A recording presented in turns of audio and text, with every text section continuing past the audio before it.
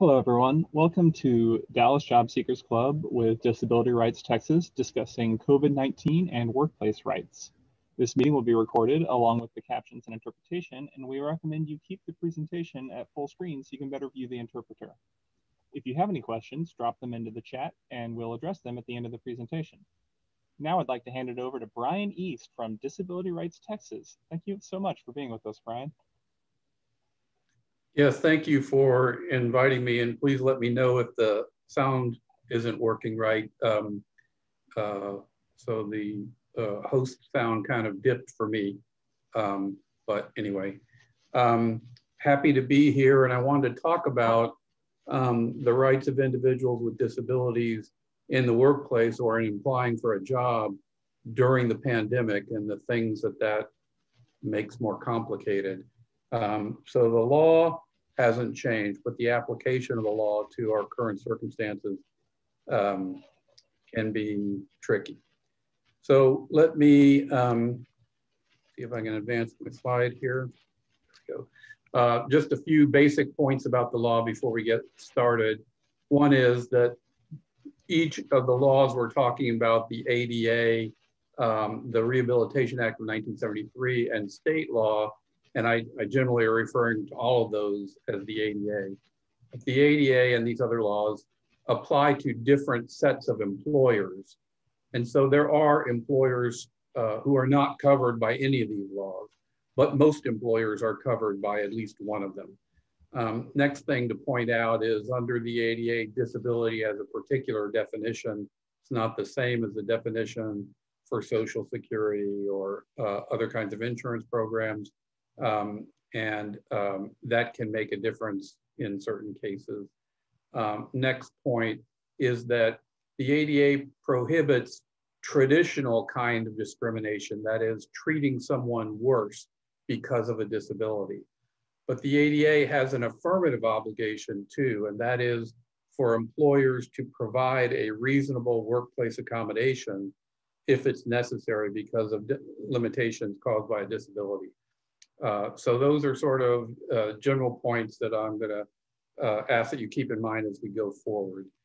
So the first thing I wanted to point out is that there are a bunch of resources on your workplace rights during the pandemic from the EEOC.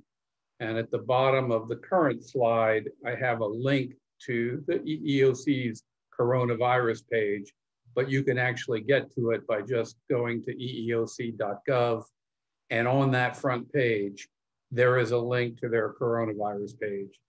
There's a bunch of things on that page, but three of them are particularly helpful in understanding the employee's rights here and the employer's obligations here.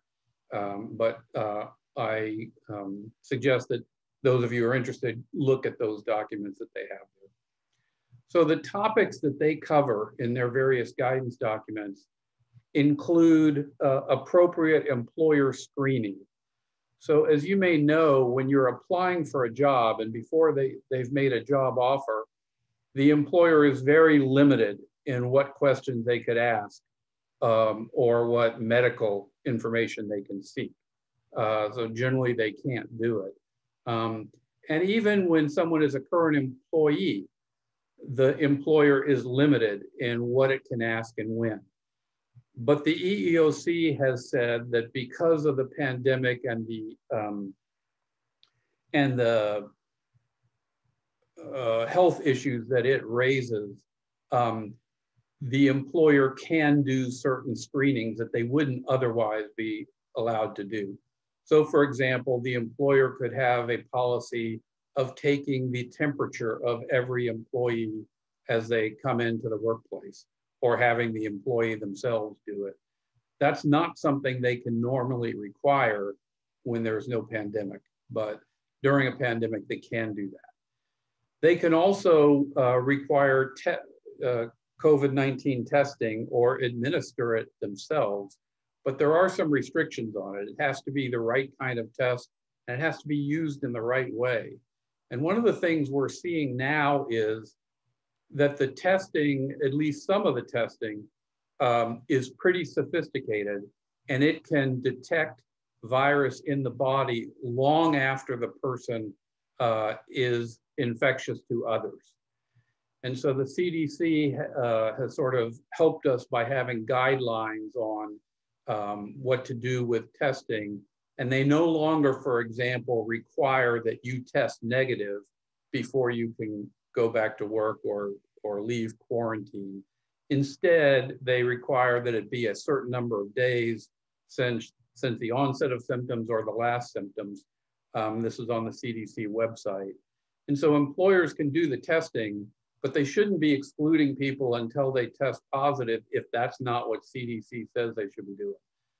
So again, they can do it, but they have to do it right. Employers can generally have mask policies. Everybody who works here has to wear a mask or has to wear a mask if they're not in their own office. Everybody who comes to visit has to wear, our clients, our customers, has to wear a mask. So the employer can have those kinds of policies. They can also require that people wear gloves or people clean surfaces that they touch and provide cleaning products for them. So those are things that are generally okay. There are some exceptions to those, which we'll talk about a little bit later. Confidentiality is an important piece. And so in general, the employer is not free to share information about a disability with others in the workplace. So if you go to your employer and say, I want you to know I have this disability, or I need an accommodation because I have this disability, that's not something that's to be shared with others. Instead, the sort of conventional rule is it only should be shared with those who have a need to know it. And that's not everybody. And it's not even your supervisor necessarily. So for example, if someone says that I'm taking leave because of a disability, it's possible that that HR gets that information and all they tell the supervisor is this person has approved leave until such and such a date. So again, it's who has a need to know. And this becomes a little more difficult during the pandemic because there is an obligation on the employers to report people who test positive or to do contact tracing. And so what the EEOC is suggesting is it's okay to say something like somebody who works on the third floor and who was in the office, last week has tested positive. So if you feel like you've been exposed, you should get a test. As opposed to saying Mary Smith has tested positive. So if you think you've been around Mary Smith, you should be tested. So again, give it information enough for the person to take appropriate steps, but that doesn't necessarily mean revealing identity. Reasonable accommodations we're going to talk about in a minute. I've already mentioned that the ADA requires them, and there are some particular ones that are in play during the pandemic. We'll talk about it. And then also mentioned on the EEOC materials is when can the employer exclude employees from the workplace? So there's a lot of information about if you test positive or if you're in quarantine or should be in quarantine because you have a known exposure. But there's also information about what if you're just worried about someone in the workplace because of the condition they have and you're worried that they might get really sick if they get COVID-19. So there's guidance about that. So that's sort of the kinds of information that you can get from the EEOC, and it is helpful. Some of the things that are okay for the employer to do of current employees is, as I mentioned, taking the temperature, asking about known symptoms, asking about absences or known exposures, requiring quarantining if the person has COVID-19 or symptoms, requiring infection control practices, requiring the use of PPE, and technically the cloth masks that we are all typically wearing a lot these days are not PPE. PPE is usually a term that refers to more technical kinds of protection, but I'll just use it more generally here to talk about any kind of protective device, including cloth masks. And then encouraging getting an available vaccine. So we don't have one now, we hope to have one, and the employer can encourage staff to get one. What about applicants? How are they impacted here? So again, well, not again, but once the employer has made a job offer, so they've reviewed their resumes, they've conducted their interviews, and they've decided they want to offer Mary the position, and they do offer it, it can be contingent on medical information. That's the law generally under the ADA, and it's the law during the pandemic. So shouldn't be talking about it till the offer, but once there is an offer, then you can ask about medical conditions. And you have to keep it confidential, and you have to ask of everybody who's entering the job, entering that same job type or job class. So you can't just pick out who you're going to ask these medical questions to. It has to be a policy that you ask everyone once you've made an offer. And you shouldn't be asking it before you make an offer. So if you're the applicant, you should be, you should realize that they're not supposed to ask you any questions about medical stuff or your disability until they've offered you a position. And it can be contingent on things. It can be contingent on medical information, but it can't be contingent on anything else. And then the employer can withdraw a job offer if the person has COVID-19 and the job requires starting immediately. So the EEOC is telling us that. What are some things the employer cannot do? So one thing that we worry employers are going to do, we have not seen too much of it yet, but we worry that employers are going to start asking everybody, do you have any of these conditions on the CDC list of risk factors? And those include things like diabetes, cystic fibrosis, sickle cell disease, various things. So the employer is not supposed to just start asking people about that. So they may already know the person has a risk factor because they probably know the age of the employee, and that could create a risk factor. Or maybe it's been shared before, maybe the person is public about the information, maybe they've asked for an accommodation in the past, so the employer knows about it. So they may have this information, but they're not supposed to just go asking people about it. And then what about if we have a vaccine, can they force employees to take it? So the answer is sort of. So there are exceptions. So they can say, I mean, if you want to keep working here, you have to take a vaccine. But they also have to allow for exceptions if someone has a medical condition that prevents doing that safely, and then not about the disability, not about the ADA, but the person may also have a religious objection, and they have to accommodate that. So there are some exceptions to sort of forced taking of the vaccine. And then another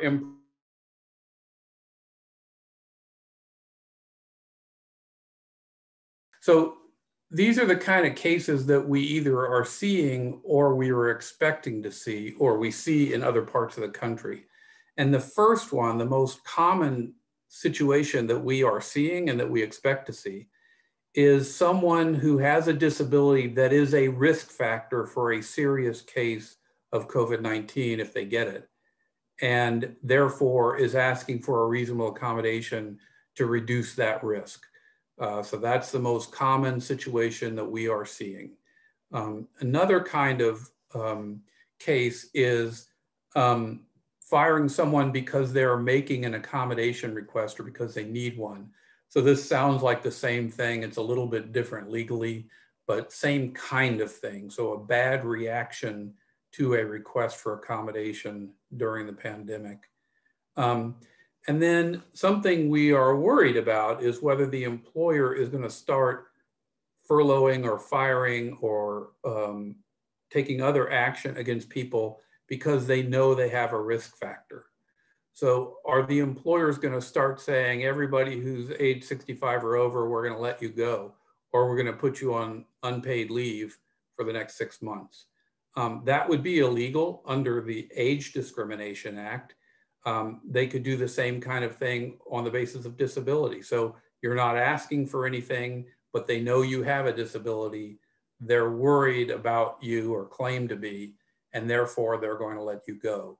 We haven't seen too much of that yet, so hopefully we won't. And then the other kind of case that we didn't necessarily expect, but we're starting to see, is employers who claim to be firing people because their employee exposed others to COVID-19. And certainly that could be a justifiable excuse in certain circumstances, but sometimes the person has not in fact exposed others to COVID-19, and therefore it could be sort of covering up something else or in some other way discrimination. So those are what we are sort of expecting to see. Let me talk a little bit about accommodations. So first of all, why might they be needed? And the one we've mentioned before, and I think the most common thing we're seeing, is because someone has a disability that is recognized as putting them at higher risk for serious illness should they get COVID-19. So again, let's say type 2 diabetes, just to pick one. There's, I don't know, maybe 15 or 20 now on the CDC list.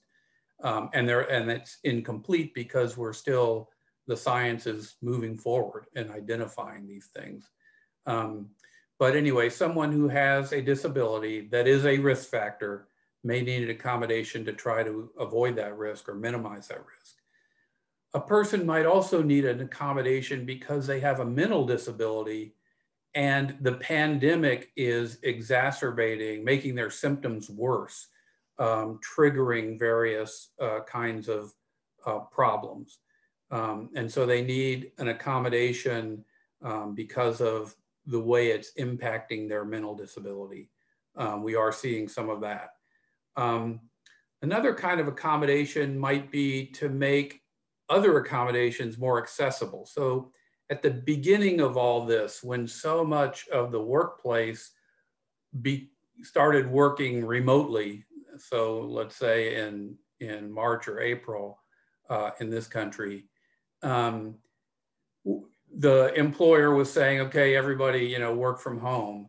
And there are people who have a disability that requires them to have accommodations to make that work. Different kind of screen reader technology, different kind of hardware, making sure sign language interpreters are available for meetings, various kinds of things. So sort of making sure that the changes that we're making in the workplace are available to everyone equally. Accommodations are not required, though, because of the risk factor of a family or household member. So let me repeat that, and I'm going to actually say that a little bit different way.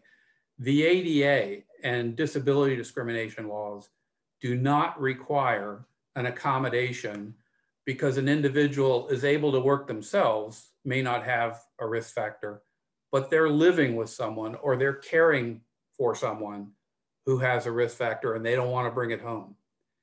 So this is a place where the ADA has a gap, and a lot of people have asked us about this. And we have to tell them that you can certainly ask the employer to make these accommodations, to let you work from home or whatever else needs to happen to minimize the risk to the grandparent, the child with a disability, et cetera. But the ADA itself doesn't require it. So that's sort of a gap in these laws we're talking about. Another problem that can come up is someone who says, I'm worried about getting COVID-19. I don't have a disability that makes me particularly at risk. And I don't live with anybody like that. But I'm just worried about it. I read all these stories and I don't want to get sick. So can I work from home? Again, in that sort of example, the person doesn't have a disability at all. They do have a worry, and it may be a very reasonable or rational worry. It's not a question of that. But if they have no disability themselves, and they're just worried about getting one or getting an illness, the ADA doesn't really help there. All right, types of accommodations. So this is probably something a lot of people are aware of, and there was this, sort of big social experiment since the spring when a big part of the economy moved to remote working, teleworking. And so what we've seen is there are a lot of jobs that cannot be done remotely. So if your job is to physically move items or physically touch things, or dig things or hang things, that's often not possible right now to be done remotely. So there's a big sector of the economy that cannot telework, but a lot of other people have been teleworking now, and many of them were forced to do it, whether they wanted to or not. Some of them are now being allowed to do it, or the employer is continuing to require it, or maybe the employer is allowing a choice now to come back, and some employers are requiring people to come back.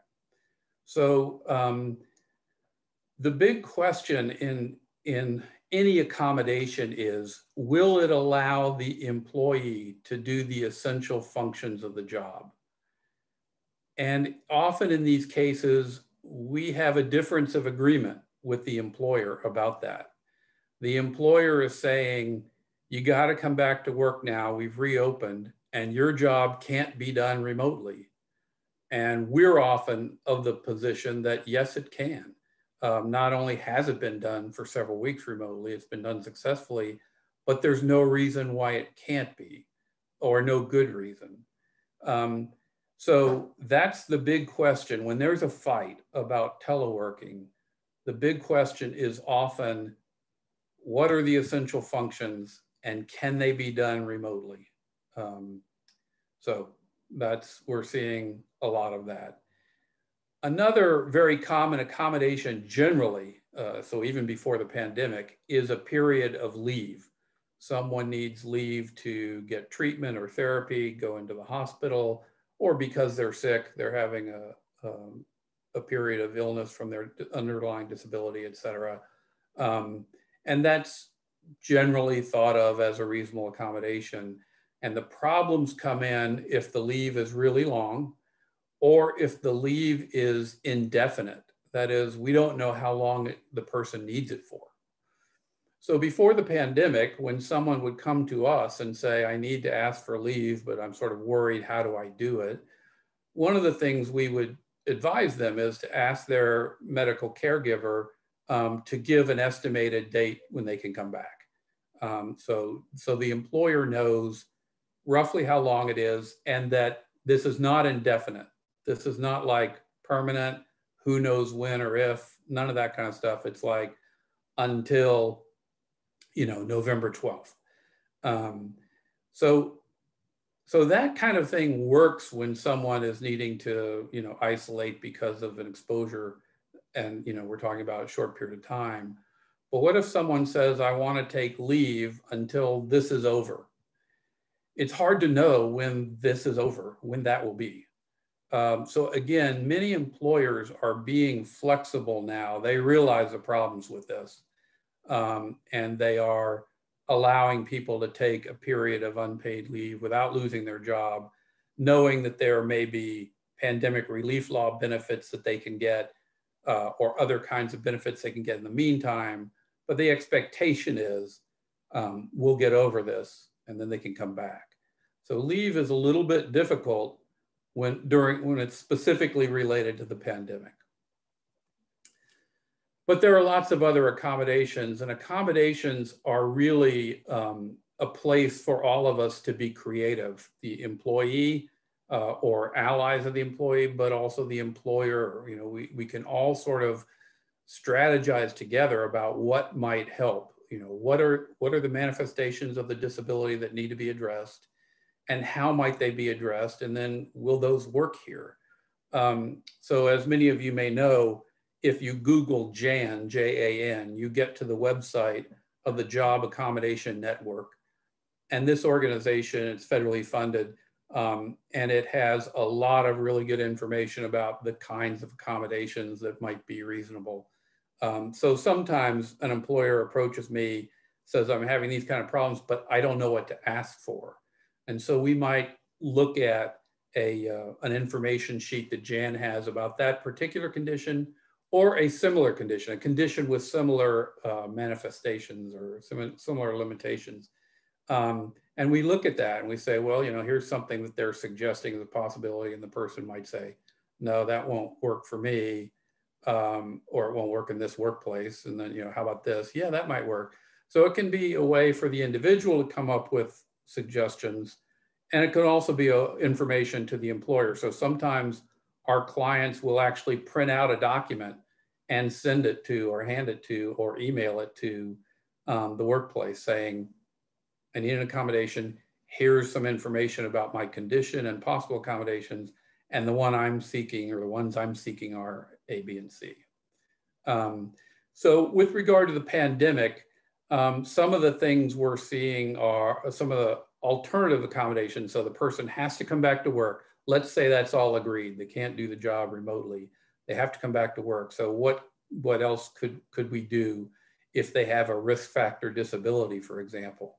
So again, make sure that there's a mask policy, that it's enforced, provide face shields and gloves and that kind of thing to employees, create physical barriers, or put them in a separate office, or allow them to shut their door, even though the standard policy is an open door one. Changing schedules so people don't interact as much, putting the person who has a risk factor disability in a different office that is more remote from others, so that they don't have to interact, or is next to the bathroom so they don't have to walk down, you know, 200 feet of corridor several times a day because of their disability. Disinfection policies, hygiene policies, and there are lots of resources related to these kinds of things on the CDC website, the World Health Organization, and OSHA. The CDC has a particular document that is helpful for many people, that is about pandemic or COVID-19 changes for office buildings. And it talks about many of the things on this slide, but it also talks about changes to the heating and air conditioning system, opening windows, installing filtration devices, lots of things. So, so I mentioned, you know, I had a slide about teleworking and about leave, but really, you know, it's up to our creativity to come up with ways around this. It's always up to our creativity on this point, but particularly at this time, you know, I think it's important that we do that. So the last slide I have is it just has links, and hopefully this will either be repeated in the chat box, or this slideshow will be made available to folks. But these are links to material that we have on our own website. The first one is a Q&A about workers' rights generally. This was written before the pandemic, is not about the pandemic, but it's just generally how your rights work, what you can do, where to get more information, how to file a complaint. The second one is specific to workers' rights during the pandemic, and it has a lot of the information that we've talked about today. The third one is about mask policies at work. So I mentioned that we talk about mask policies. So where it comes an issue is when, so in general, an employer can require masks be worn. But what if someone has a disability that prevents them from wearing a mask, or they have a disability that requires them to be able to, let's say, see facial expressions or read lips because they're hard of hearing, and people wearing a mask, not themselves so much, but other people wearing a mask, prevents them from communicating in the way they normally do. So what this probably means is that doesn't mean you get to go in without a mask, because that could create a risk for others. But it does mean that the employer has to think of other solutions. If you can't wear a mask, maybe you are allowed to telework. Maybe there are alternative masks you can wear. maybe there's some sort of distancing or isolation that will work for everybody. So the fact that you may not be able to wear a mask, or that masks may prevent communication or interaction in some way, doesn't mean no one has to wear a mask, but it does mean people are going to think about a way around it. The last link on this page is how to contact us to get help. So the library did share with me a couple of questions before, in the days past, related to this presentation. One of them was, do you have an office in Lubbock? And the answer is yes. But in addition to that, we take cases from all over the state. So if you're in a location where we don't have an office, like Amarillo or Waco or other places, that doesn't mean you can't seek our services. So right now our offices are generally closed to the public, and most of us are working remotely, but we're still taking cases, and we still have an intake service, and that last link there shows you. And our website you can get to by www.drtx.org. And there you can look for the kinds of cases we take, how we're funded, where our offices are, various other kinds of information. And there is a coronavirus link on our front page as well. And it takes you to the handouts in the second and third bullet point here, but a whole bunch of other handouts about education and different things that may arise during the pandemic. So I'm looking at my list of the questions that were asked before the presentation. One was, can you require telework? Can the employee get telework if they have a risk factor disability? So we've talked about that. And the answer generally is yes. But again, it depends. Can you do the essential functions with that accommodation? And if the answer is no, it might still be reasonable for a period of time, or reasonable if done part-time, or reasonable if other things are done instead. But yes, the answer is teleworking may be a reasonable accommodation for a risk factor disability. Can the employer prevent you from seeing your doctor during the pandemic? No, nothing allows them to do that. So for example, if you have a right under the Family and Medical Leave Act to take some time off to get treatment for a condition, you have that same right. Now, some doctors may not be seeing patients in person, so maybe it is now telemed kind of thing. But in general, the employer has no greater right to forbid you to see your doctor now during the pandemic. We've talked about confidentiality about your disability or about having COVID-19. There was another question, can the employer force us to sign a waiver if they know, for example, we have a disability that's a risk factor, we want to come to work, we're willing to come to work. They say they'll let us, but they want us to sign a waiver of liability. So our general answer is they should not do that. But often we will tell our clients, you know, if that's what they're requiring for you to keep your job, then maybe as a practical matter, you want to do it rather than draw a line in the sand. So those are all the questions that I got in advance. And I hope there's some other questions and if there are, I hope I can answer them. But feel free to ask on any topic that relates to disability and work. I put my contact information on this last slide, but happy to hear. And I guess you're supposed to ask your question in the chat box if that's possible. All right, Brian, it looks like we have one question so far.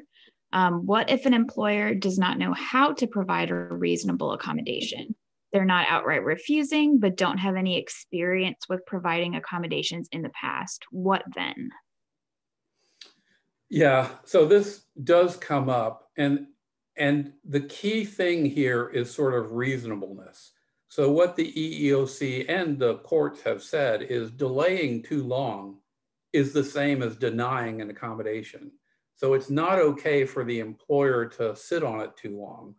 On the other hand, if they, for example, if the person says, I need to telework, and the employer says, that makes sense, we think we can probably do it, but we don't have any of that tech yet.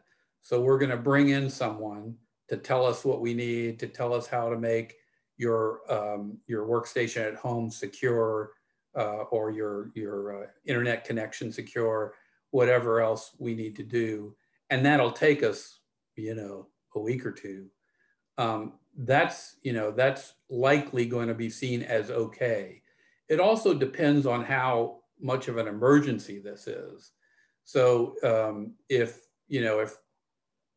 they're saying, we'll just keep working in the office until we can kind of figure out this telework thing, that may not be appropriate if your doctor is saying, because of your condition, you are at many times greater risk of death or serious injury if you get COVID-19. So, putting you on paid leave or other kinds of things are typically done by employers that are, have the right attitude about this. And so it can take a while to work out. Just like even before the pandemic, someone might need a certain kind of chair or a certain kind of workstation, and the employer is not saying no, but it takes them a while to get it. We have to do this work order, and then our department comes down and inspects. And, it just all depends how long we're talking. So unfortunately, we see cases where the employer says, yeah, we're gonna get right on that. And 6 months later, nothing's happened. And the courts don't like that. The courts hold that against the employer. So it's okay that the employer doesn't know what to do right away, but they need to figure it out pretty quickly. And the Job Accommodation Network is one way to do it. These days, questions about telework, there's lots of resources around that, and probably any other business, in the same building or the same block has figured it out. So there are ways to get that information. Hope that was helpful. Thanks, Brian. We've got a participant asking about a situation here in the chat where an employer will not allow the employee to see their doctor and forces them to stay home. The employer has done a poll asking about medical conditions when they said they would ask nothing more regarding medical conditions listed on the CDC. And finally, the employee was told they were 63 years of age and at high risk, so they must go home to work at a cost to them. How does an employee handle these kinds of demands? Yeah, so a lot of things there. With regard to the last one, let's say, so this is not really disability related directly, but the employer says, you're an older worker. I see on the CDC webpage that puts you at increased risk, which it does. And therefore, I'm going to force you to work from home. That seems like employment discrimination. The key to me would be, how is this impacting the individual? So is this just something they don't like? They would prefer to be in the office, to kind of miss talking to people, that kind of thing. Or is it costing them something? So the example given, it was costing them something to set it up, but it might also cost them other things. They don't have the same kind of contact. They lose promotional opportunity. There could be various things that are wrong with forcing someone to work from home because of a protected classification, and age is a protected classification. So that might be a violation there. I already forgot the rest of the question. So I know there were 3 examples. Oh, one was about the doctor. So I don't really understand what's going on there with the employer saying you can't go to your doctor. It's possible that the employer is fearful that you going to your doctor might expose you in some way. And so they don't want you going to your doctor. that is inappropriate for a lot of reasons, not the least of which is, you know, if anybody is going into the office, if you are going to the H-E-B to shop, there's exposure possibilities all over for all of us. And so, you know, that's sort of picking one possible route of exposure and perhaps one of the least likely. Now, it's another thing if, you know, you were caring for someone and you know, you were led into the COVID ward and you were there for several hours. They might want you to quarantine to make sure you, even though you had an N95 mask and a face shield and a gown and gloves, they might ask you to do that kind of thing. But I don't really understand the motivation behind you can't see your doctor and don't think they can do it. And then the middle question, I forgot what that was. I'm looking right now. Oh, it says the employer has done a poll asking about medical conditions and said they would ask nothing more regarding the employee's medical conditions listed on the CDC. Yeah, so I kind of went over that a little bit. The key here is, do they have a good reason to ask? And the EEOC is saying that just thinking that someone might have a risk factor is not a good enough reason to ask.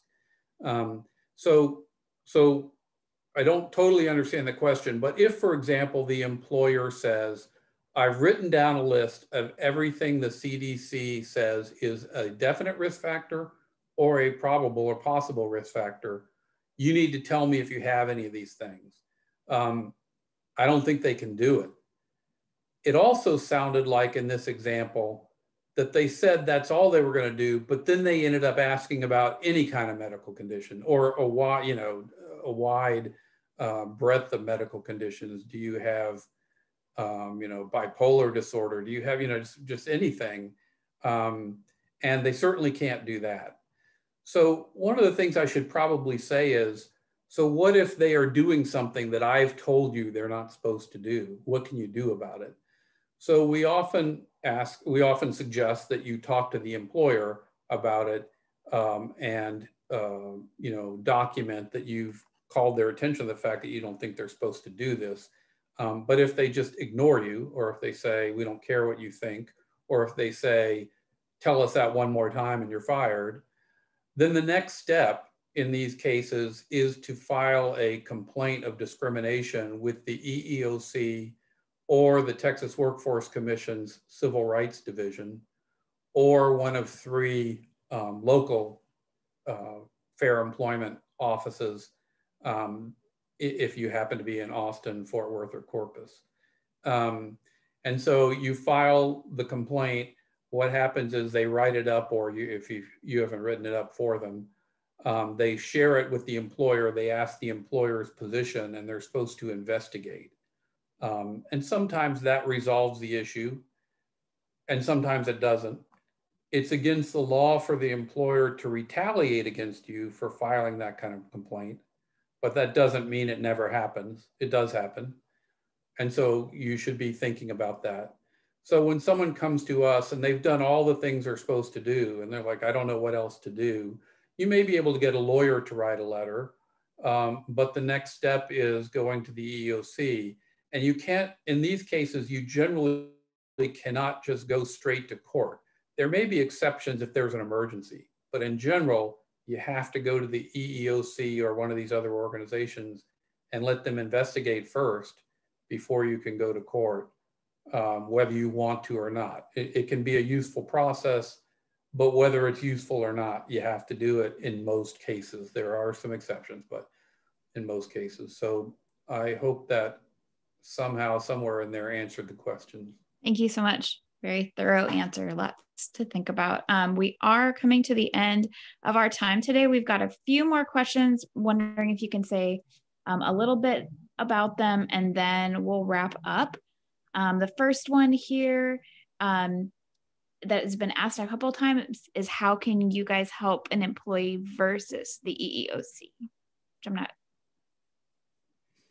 Yeah, I'm not exactly sure what that means, but typically what we do, someone contacts us and they're asking these same kind of questions. What are my rights here? We may give them advice, and that may be all they need, and they are successful, or they work out something they're okay with. So, they're, sort of starting out, what are my rights?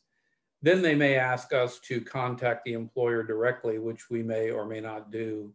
We do these kinds of cases, but as you might guess, we get way more of them than we can take. So we do take some. And we also may help the employee file a complaint with the EEOC.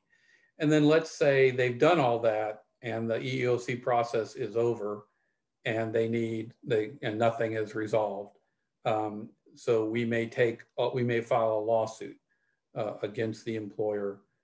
So it's sort of, direct advocacy by yourself, possibly getting a lawyer to help, going to the EEOC, and if all that fails and you still want to do something, the next step, the last step, is a lawsuit.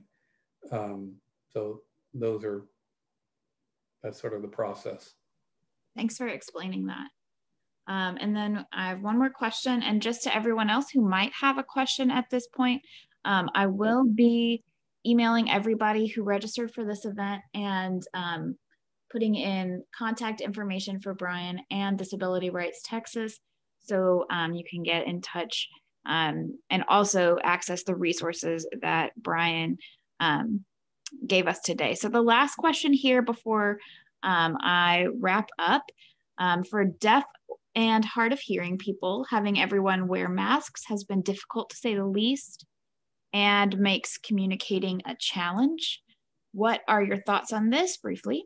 How can employers provide accommodations for us to continue to perform our essential duties, especially if it requires interaction with the public?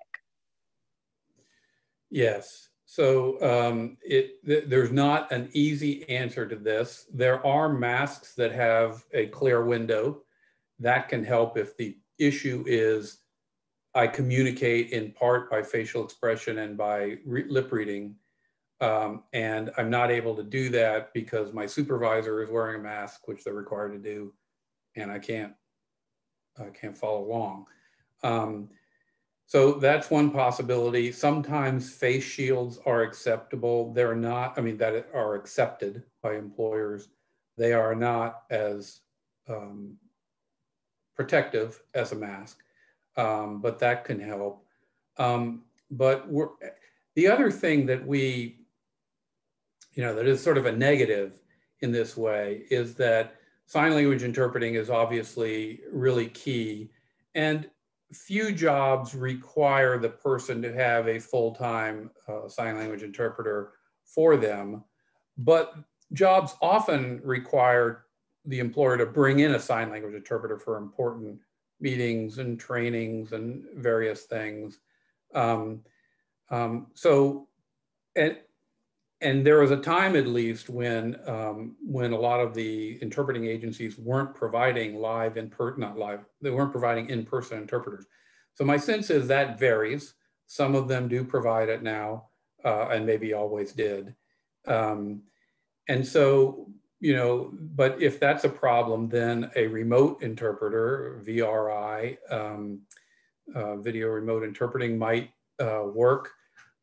Putting things in writing might work for some people if they're proficient in English, and not everybody who's deaf is proficient enough in English that that's a comfortable interaction for them. It really just depends on the nature of the communication and the nature of the person's abilities. One of the things we were pushing for before the pandemic was for entities to realize that some people have no problem doing video remote interpreting and communicating that way, and others have a real problem understanding when it's not live 3D in person. And unfortunately, at least during this pandemic, we can't push that in the same way we did before, because the problems for people are exactly the same as they've always been. Some people, this doesn't work very well for them, but now there are reasons why remote interpreting might be required. So we've also had examples of people for whom the accommodation is taking off the mask to communicate, but like doing it outside and standing, 12 feet apart, something like that. Outside's a lot safer than inside. Distance is a lot safer than close, and short periods of time is a lot safer than either long periods, or we're now seeing, as of yesterday, repeated periods over a course of a day. So there's no good answer to that. It is a problem, but it's one that we all just need to strategize with and do the best we can to ensure that there is effective communication in the workplace for people who are deaf or hard of hearing. Thank you so much for all of that detail. And I wanted to thank you again, Brian, for coming and sharing all of that great information with us today for Dallas Jobseekers Club. For those of you who are new with us today, Dallas Jobseekers Club meets every week, Thursdays at 1 p.m. To discuss topics in job seeking and provide resources and connections in the community for anyone on that job seeking path. So I wanted to just give you a brief overview of some of the resources that we provide, and then I will let you go. So give me just a minute to share my screen.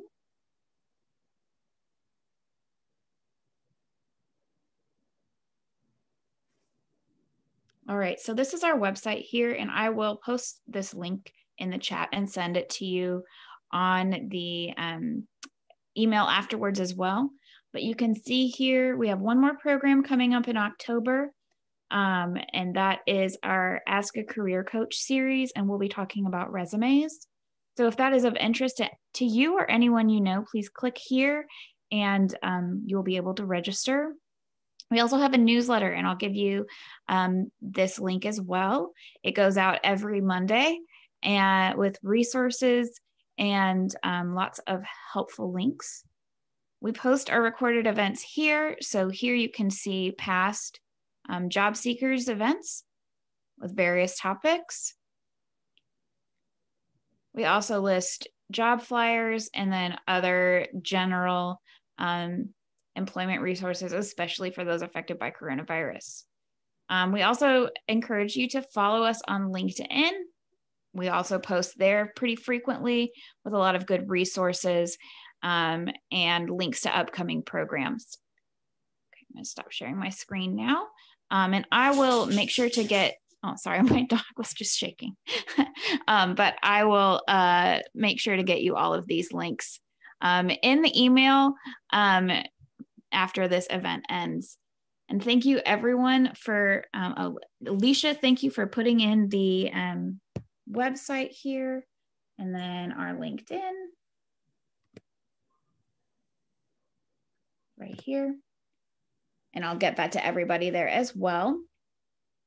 But thank you everyone for coming today. We really appreciate you coming out and spending an hour of your afternoon with us. And thanks again to Brian, our presenter, Chanel, our interpreter, and Susan, our transcriptionist. Really appreciate all that you did for us this hour. We look forward to connecting with all of you here in the future. Thanks again for attending.